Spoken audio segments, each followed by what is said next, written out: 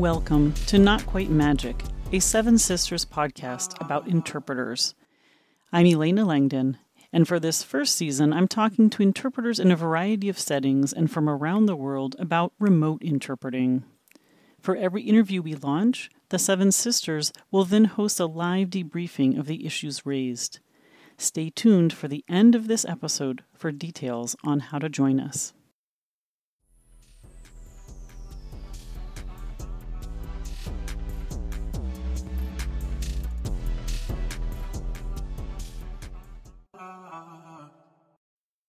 In this episode, I spoke to Melissa Mann, an English, Spanish, and Portuguese conference interpreter, voiceover talent, and certified translator based in São Paulo, Brazil.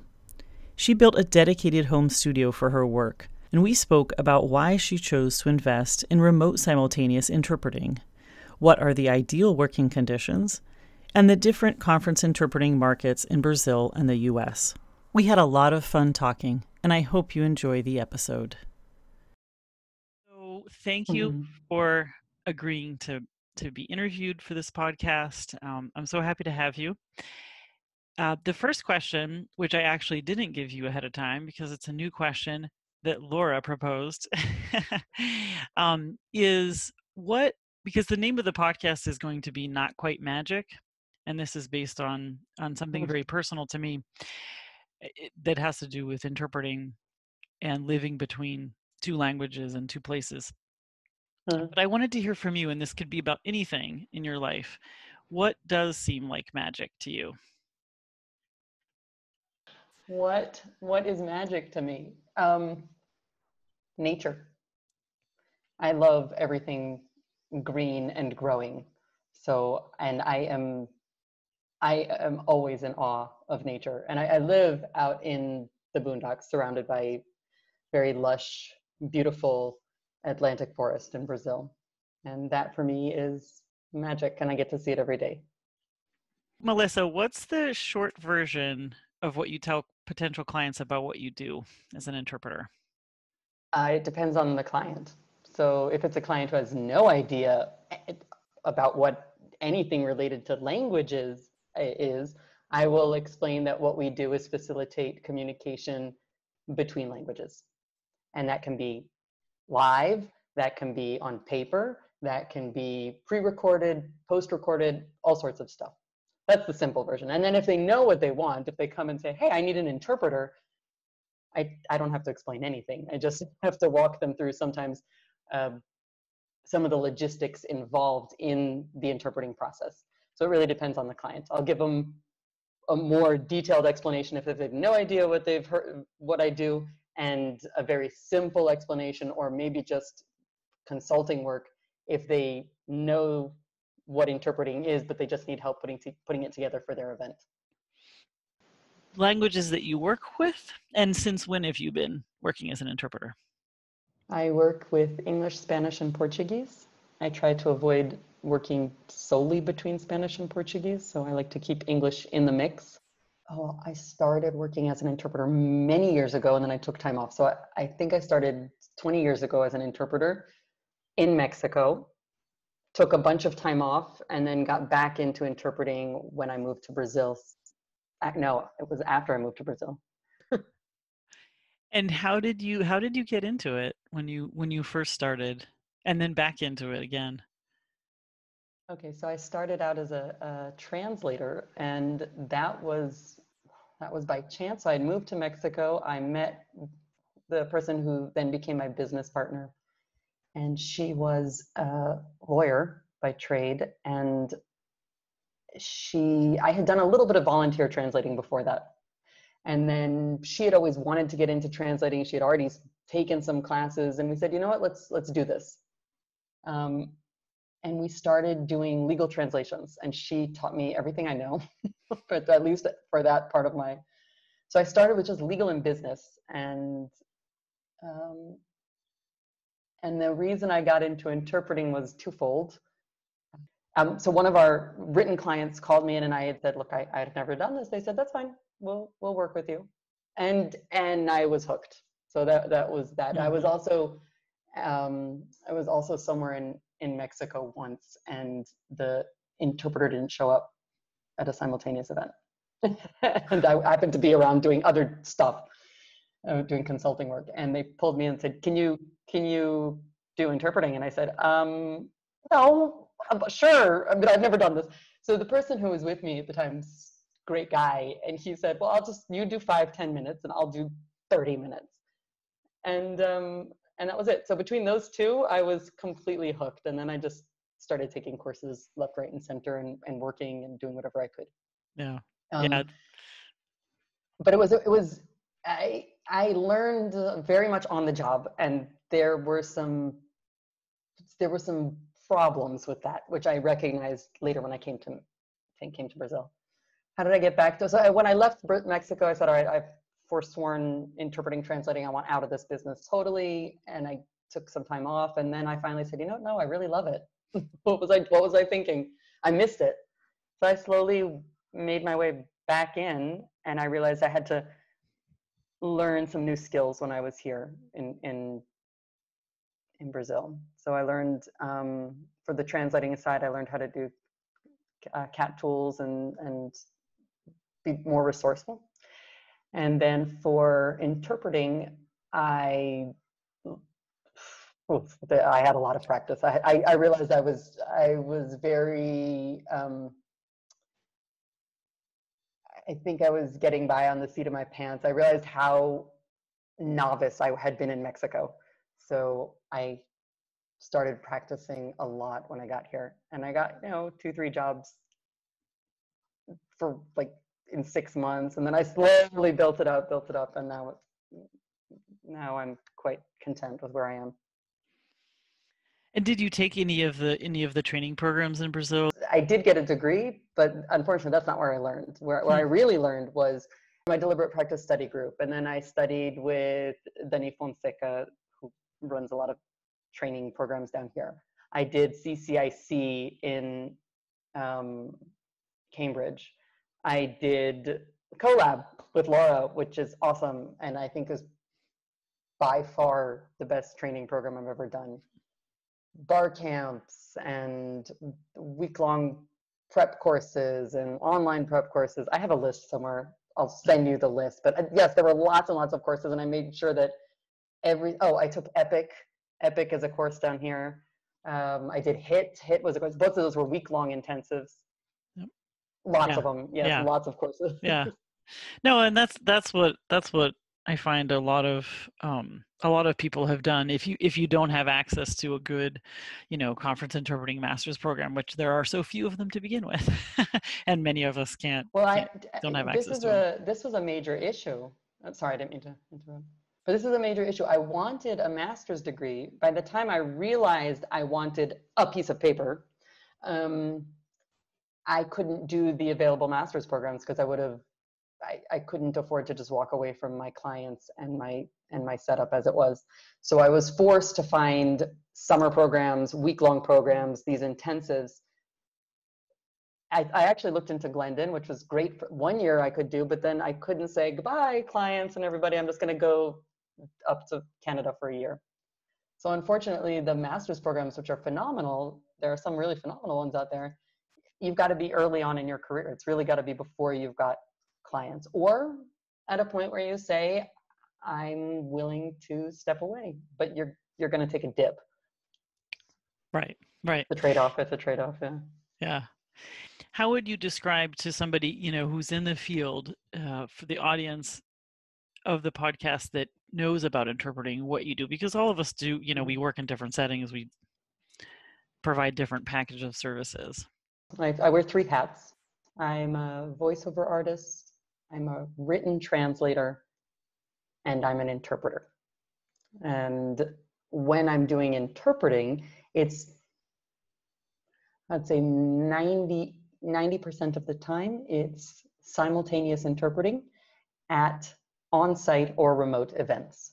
And then the other 10% are things like consecutive or very occasionally liaison, which is where I'm kind of following somebody around and half interpreting, half explaining, half babysitting. I don't know, that's a lot of halves, but a little of everything.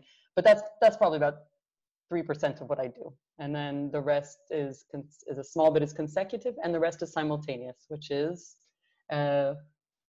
pretty much at the same time as you hear incoming audio, you produce outgoing audio in another language for the benefit of those who don't speak the language or don't understand the original audio language. And you do this in conference and business settings. Correct. I mostly do it in conference settings, so events of all types. Could be everything from board meetings or even high-level C-suite meetings with 3 people, all the way to large events with 6,000 attendees, and everything in between. So that's most of what I do. And then occasionally there are factory visits or other business settings where I might be called in, but it's mostly events, corporate events in general. And how much do you travel for the stuff that you're doing on site? A fair bit. So I would say taking this year out of the equation, I would say I do about 120 days a year of interpreting, the 120, 130 days a year of interpreting. Of that, I want to say 70% is in Sao Paulo or Greater Sao Paulo. So that's my base. And I have a small apartment there. So that's kind of home base. The rest is traveling, mostly throughout Brazil and every once in a while abroad.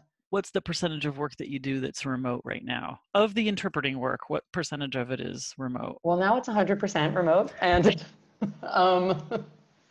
100% remote.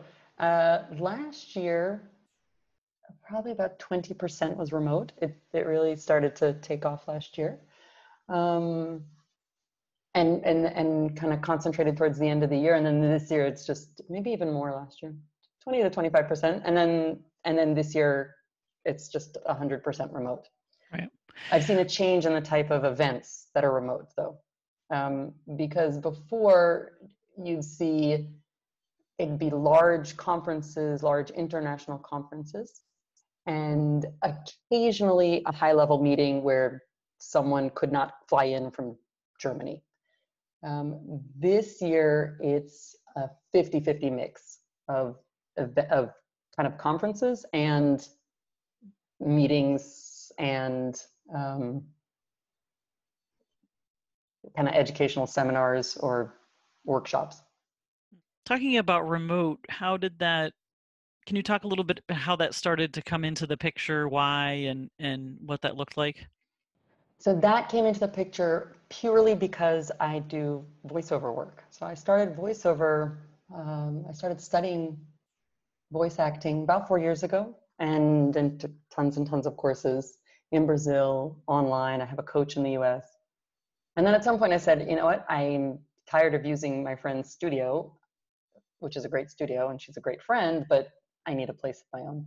So I built up a studio for me, and it's soundproof and it's great. And then I said, well, wait a second. I've got this soundproof studio. It doesn't take too much more to outfit it for remote interpreting. So I outfitted it for remote interpreting. And then for a while, I was just sitting there waiting for jobs to just magically appear. And I realized that's not exactly how it works. I had to, and I'm still working on this, but I had to go out and say, hey, people, I've got this remote interpreting and remote simultaneous interpreting studio. So if you need a remote interpreter, please consider me. Could you talk about something that you feel that remote added to it? And, again, this is even before you've been forced to do all remote, but at the time, you said, why not set it up? Because I already have the studio there. Did you feel that it was something that would work particularly well in a certain situation, or that was giving you something you weren't getting from in-person on site? No, I just felt like this is the future. It's going this way. I could see the signs, and it was very clear, writing on the wall. And I said, I'm just going to be ready for it. And that was kind of how how I fell into it. And I realized that, again, you have to promote yourself. You have to let people know that you have a good studio. Also, don't let people know that you have a good studio if you don't have a good studio. It doesn't take too much to set up a good studio, but gosh darn it, do it right. I guess that goes for anything in life, right? Don't sell yourself as a fantastic interpreter if you still have a lot of studying to do. Same thing. You saw the writing on the wall, which I a did. lot of people didn't see. Well, And I didn't see coronavirus on the wall. That no, was, yeah, right. that was crazy. But I did see the writing on the wall that things are going to go digital. Because I saw that, I don't see, I think I feel so many people are panicking right now. We need remote interpreting. Everyone's got to be remote interpreting. The future's only remote interpreting. We're all going to remote interpret. And it's also very clear to me that no, this is going to run parallel or together with in-person jobs. But if anything I've seen out of this is that people are clamoring for regular old in-person events. So I don't see the end of that. That's the other writing on the wall, but that's it. Yeah. Yeah, no, I mean, I think a lot of us are saying that. It's like nobody wants to get on the computer anymore. It's like I've been, and I have a nice home office, and I've been, and I teach and I interpret, but I used to interpret, face to face too. But even just socializing, I've been trying to socialize online, and I can't get most of my friends to do it because they're just like, I'm too, zoomed out. It's like I can't get in front of another I computer to. hear you. I took off today. I said I'm not working today. So this is the first time. This is why I had difficulty getting on. But I came on just now because I was just screened out. And I Yeah. said I just got to do physical something. So I gardening and stuff like that today just to No. get it out of my system. And you might have said this already or hinted at it, but is there ever a time that you feel that remote interpreting is actually the best solution? Is remote interpreting the best solution? In a particular setting or a particular Yes, type of, okay.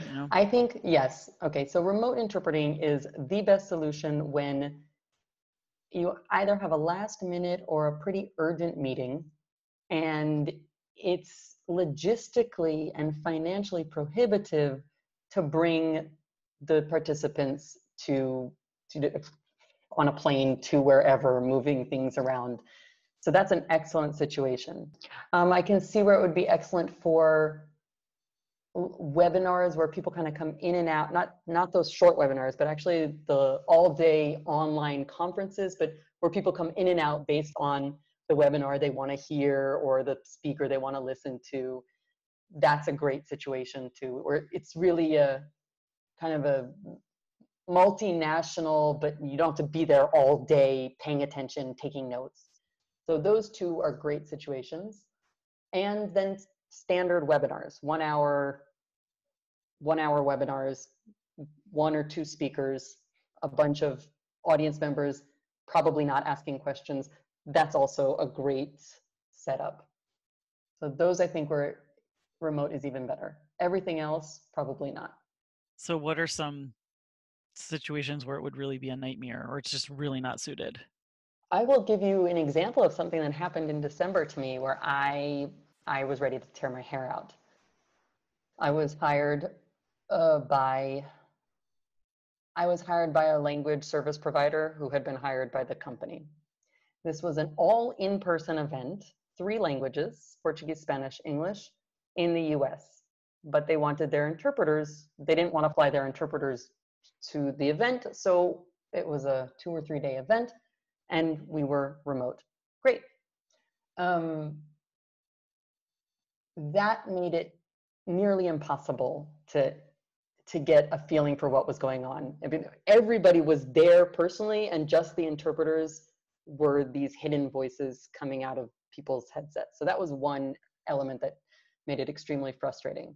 The other element that was terrible was the person on site who was responsible for getting us the video feed and audio feed had no idea what our needs were as interpreters. So insisted on sitting on the side of the room to be more inconspicuous, but that was terrible because there was very little visuals. And there was a point where we didn't even have the slides.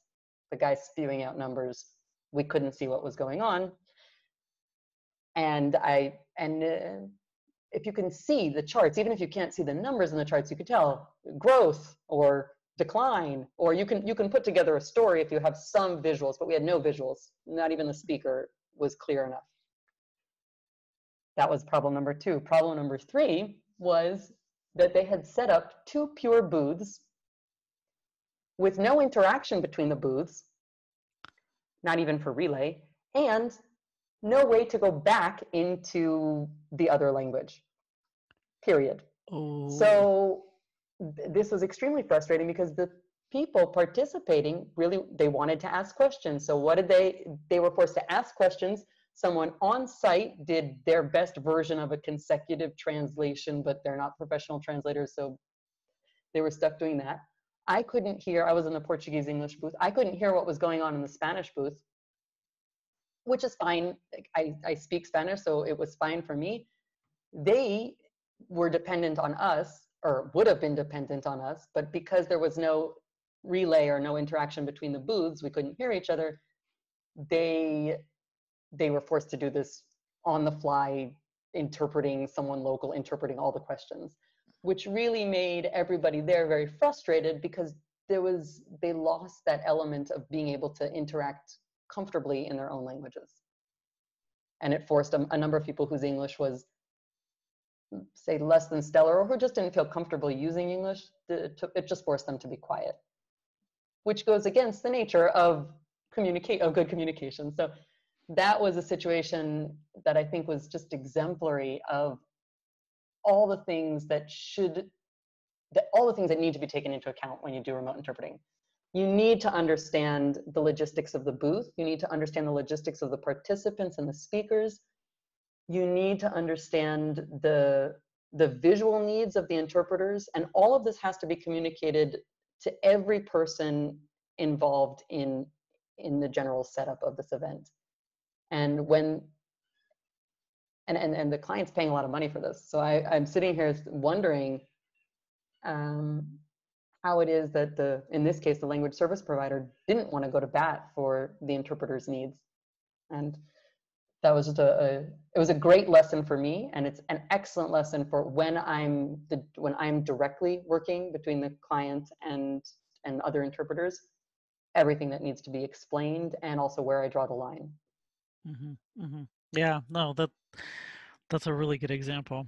And the first part reminded me of an interesting paper that Barbara Moser-Mercer wrote about the effect of presence in interpreting, and it was looking at interpreters that were starting to work remotely, and how they felt like, just like you described, they weren't part of the event. They were. Mm-hmm.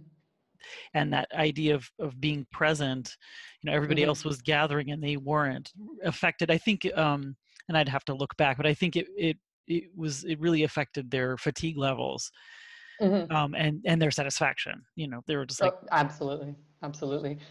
Different from, I very recently did a 2-day conference. It was an actual conference in the middle of this. Obviously, everybody was remote, and it was phenomenal. It just went off without a hitch. And I think there obviously is a fatigue level. There's a lot of there's a heavy mental load when you do remote interpreting. But I think everybody, by virtue of the fact that everybody was remote, everybody was willing to put in 110%, and did actually put in 110%. And when there were issues, we were able to bring them up directly with the client, sometimes even say through hey, we can't hear the speaker. And it was great rapport. And the participants were also appreciative because they were also remote. So that element, I know that hybrid events can happen with interpreters remotely and everybody else in person, but I will henceforth, ever since that event, I have said I don't want to do it that way. And even if I do a great job, I feel like I'm shortchanging the end client. Yeah, it's interesting. It really, it's almost like the culture of the event. And so if you have an event that's all remote, and also even the culture of what's happening right now, this moment that we're in where this is all we have. This is the only contact we have with other people. So everyone is in the same boat, everybody's remote and they're all aware of that. So you have, the speakers, the tech people, everyone is aware that they have to do their best for this new thing. Whereas if it's a hybrid event, the speakers and the audience, or some of the audience, because it could even be, or are in a different thing, kind of thinking that the interpreting or the, well, the interpreting is just an added little thing there, kind of like the coffee break or something. You have the coffee in the corner, you have the interpreting coming in, and it doesn't. But no, I think it's that shared culture of what we're in this for. Who's my audience, who's my speaker, which the true communication, that's what you need. You need to understand where I everyone's think you could liken it to explain it if a client is having a difficult time understanding. And that client can be the client, the company. It could be a language service provider. It could be a fellow interpreter if that's the person who's hiring you. I liken it to those in-person events where they have the speaker on Skype from Germany, right? And okay, they bring in the audio, they manage to do it. The tech guys, the guys in the house, they're doing an amazing job. They're miracles practically, but it's stressful even for people that speak the language of the lecturer. They understand guys talking in English, they speak English, whatever it is. It's stressful. The sound is well, it's just not a clean sound. And it stresses everybody out, even for monolingual communication. And so I try to liken it to that you, in a normal in-person event, you want to avoid having more than one or two guest speakers calling in from some other country. It's the same thing. Why would you want to have an all in-person event and just your interpreters outside? Right. It's very disrupting to I guess how kind of clean and smooth the whole thing feels. So you talked a little bit about the fatigue element of remote interpreting. Do you find that you're switching, do you going in shorter stints with your booth mate, or you feel that you're more or less tired after the end of the day? Any changes with that? I don't, no, I do half an hour. I mean, unless the person asks to for 20 minutes, I will, but my preference is half an hour. Um, do I feel more tired? A little bit. The studio is dark, so although I guess booths are pretty dark too. Um, I I think I feel slightly more tired with remote interpreting, but it's not a very noticeable difference. It depends, and the times where I felt considerably more tired, it's because the right elements were not in place. So when the right elements are in place, it's only slightly more tiring, and really is a minor bit. But if you're missing any of those critical elements, visuals, a good booth mate, communication between the booths if there are multiple languages, the ability to go back and forth if you need to, easy communication with the client. If any of those elements are missing, yeah, it's just going to be exhausting. It's exhausting. Yeah. That one event that I told you about that was just hell. The shining light, the saving grace was that I had a phenomenal booth mate who was paying attention the whole time. I don't think the guy went for a bathroom break. He was just phenomenal. And that really helped. And especially for that one part where the guy was just going off with numbers and we had no visuals whatsoever. He was there listening just to help me with whatever numbers, just to make sure that I was catching, or between the two of us, someone was catching what needed to be caught. But yeah, so the exhaustion element is exhaustion is what comes from not having all of the right elements in place. Right. Period. That's my And summary statement. and that can happen anywhere. I mean, I work in a much grayer market, and all kinds of events where there's just nothing set up well for the interpreter, and you go and it's like this big cathedral ceiling lecture hall, and you're listening to the speaker from the same the same speakers that everyone else is listening to the presenter, and interpreting into the little tour guide system, and then you're putting your hands so then you don't Wow. bother anybody. Yeah, it's uh, and that's just awful, and it's exhausting, and you never, if you're not doing a good job. I want to hear more about that.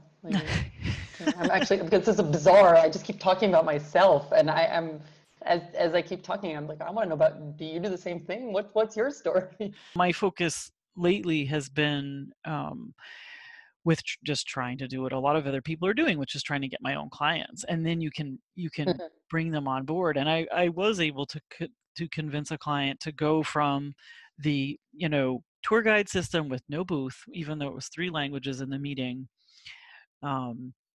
to at least a half booth and simultaneous. And I said, look, it is going to cost more for the equipment, but you're going to love it. And they loved it. And it was like, this is an example of, they loved it because they had discussions. They had people that spoke English and Portuguese and French, and they before had to do it all in consecutive with us, for the relay. Right. And suddenly it was like, no, anybody can talk at any moment, and you don't have to wait for the interpreters. And so, Right. and it was, the whole thing was, it was an employee meeting, and it was engagement. People had traveled from other countries, so that really worked. But no, it's, you don't want to hear the horror stories. No, I'm curious actually, because it's strangely, I was born and raised in the U.S., but that was never my market. I started working after I left the U.S.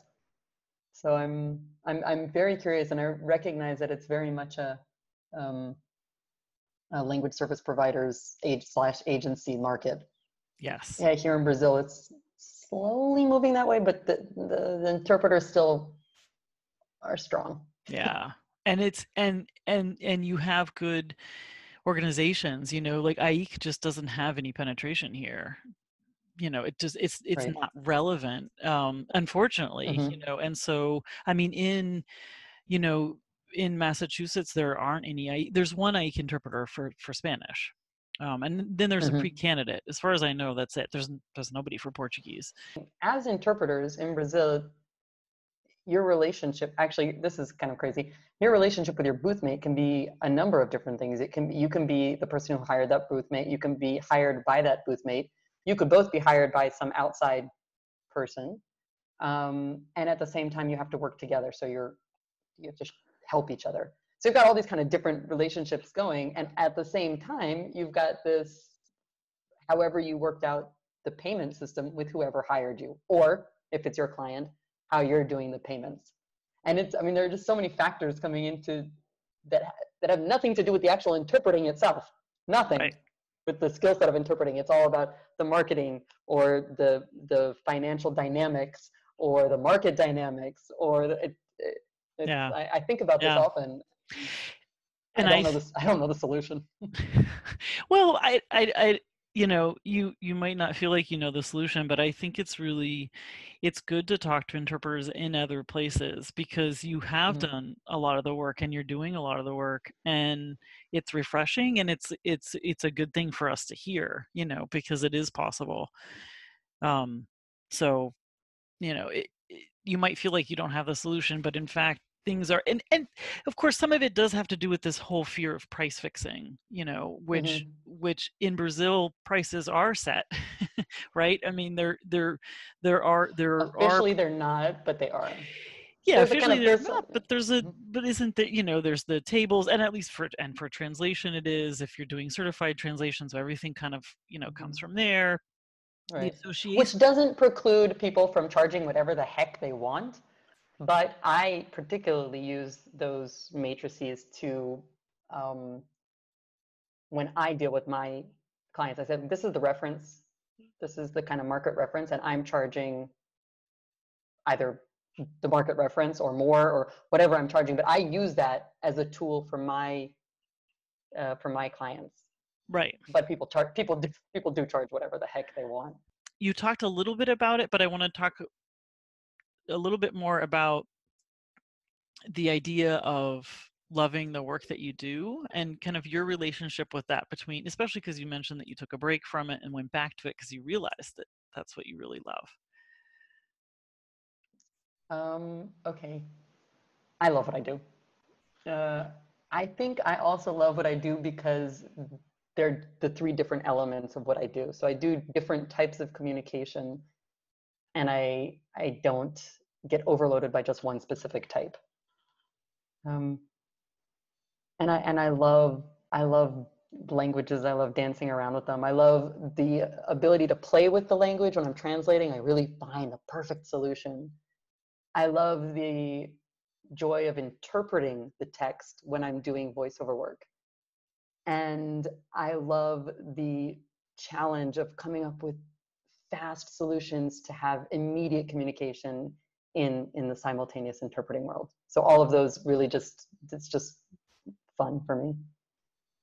I left my job, I left the field completely and then came back to it because when I left Mexico, I at the time was working with my business partner, and then there were a number of people in the business.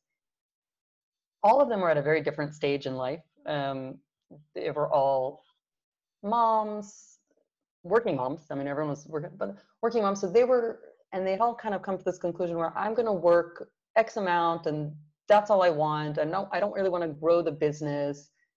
Nobody really wanted to learn the tools that were out there. Nobody was really doing ongoing education or anything like that, courses. And so I felt almost stagnant, and I felt like this wasn't the right fit for me. But it took me a while to realize that. I threw out the baby with the bathwater. I said, I hate this. I don't like interpreting. I don't like translating. This is awful. I'm out of here. And then I realized, no. What I didn't like was that particular setup. And not ironically, but interestingly, my former business partner, who's a dear friend, she also kind of came to this conclusion. She was also stressed out with the setup for different reasons. And then she decided to we had this kind of, the company was quite big, and she just reduced it completely and said, I just want to do these boutique translations. I don't want to advertise that. So she changed the nature of it too before, fortunately, she was not throwing out the baby with the bathwater, but we both realized that you don't necessarily have to, how should I put this? I think we both realized that the essence of what we were doing was very much enjoyable, was very satisfactory, and brought us both just a lot of pleasure and pleasure and satisfaction, and that you can change how it's done so that you absolutely ensure that. That said, every job's going to have a part of it that's utterly annoying, that you're going to hate doing. I don't know, the back office work and the calling, sending out invoices and that kind of stupid stuff. But I think that's unavoidable. Yeah. Nice. Thank you. So now we're going to do the rapid fire. So you're prepared, unlike some of my guests. So you have hands up on that. Right. So notepad or a digital pad? Ooh. Notepad, I have used a digital pad, and it's on my list of, I want to totally go digital. I've used both. I love the digital. I need a new digital pad, and it's on the next time I get to the States, I will buy this. But go digital. Go digital. Go digital. Coffee or tea? Both. Do you have any special object or totem that you take with you when you interpret? No. Do I? I do not. Okay. Just the usual. What about freelance or in-house? That's not true. That's not true. I always take throat lozenges. I always have throat lozenges in my bag. Okay. um, what about freelance or in-house? Oh, freelance. I mean, yay for in-house translators, and I've done that before. But oh my God, it's so stifling. No, it's not for me. Some of these answers I think I know. So consecutive or simultaneous? Oh, I love them both. I know I'm that weirdo that loves them both. And is there a term or I don't know, a category or something that kind of always trips you up when you're interpreting, or that trips you up more than more than you want to admit? Yeah, there are some words that I always screw. Actually, okay, so it's not terms but I can never remember if they're female or male. And so for whatever reason, so there are a bunch of words that are female male that I have to write down before every event. Interface, nose, because it's different in Spanish and in Portuguese. And there are three like that. And then, and this is ridiculous because I do medical, but I have to keep this little list of of kidneys. What is it? Uh, Kidneys versus liver, and all the words that are associated with them, like nephro versus renal versus. And for whatever reason, so I don't confuse them, I have to keep these little lists. So I have my little cheat sheet, and it's on the corner of my computer, and I look at it before every event. Period. Yeah, that's exactly why I wanted to ask the question, because I think it's interesting what each of us does. And when I teach, and students are always worried about not knowing, it's like there's that for everyone at any level. I have for medical, I cannot say, and I have to write it out, microbio. I say microbio half the time. It's like, no, microbio. It's like one of the, I know it's going to trip me up, and there was some event where we had two compounds or something that were slightly different. We both the interpreters, we had to write it out real big, like, what's the difference? They were different. Had a very different meaning. But yeah, there's I'm married to an interpreter, like, as if it wasn't complex enough. I'm married to an interpreter who has been doing this for 20 years, no interruptions, over 20 years now. Wow. And she also gets tripped up on words too. So she has, I think it's broker is one of her words, but I think it's perfect. I think it's a great thing to explain to young interpreters or people who are just getting out of school. It's par for the course. Yeah, for sure. And the last one is, if you could name a favorite podcast. The Illusionist. Illusionist. Yes, I think I've heard of that one. Helen Zaltzman. Yeah. Word lovers love. Oh, thank you so much. This was really fun. Thank you for agreeing to do it and to be broadcast to the world on the podcast. I will let you know. I'm hoping it's going to come out in May, but thank you. This was really fun. I'm very impressed that you are doing a podcast. I just have to say that and get it out there, because I find the whole idea of it daunting, and I know what it takes to do editing just for a 5-minute clip for voiceover work, and I'm just thinking, how are you possibly going to edit this? It's amazing. I mean, congratulations. Yeah. And if I can help you at all, let me. Oh, well, thank you. Okay. Sounds good. Thanks, and good luck with everything. If I can be of any help, let me know, okay? Okay, thank you. Ciao. Bye. Join me and the rest of the crew at Seven Sisters Interpreter Training and Consulting as we do a live debrief of this episode. It'll be on our YouTube page on August 12th at 4 p.m. That's a Wednesday, August 12th at 4 p.m. on our YouTube page. We hope you can join us.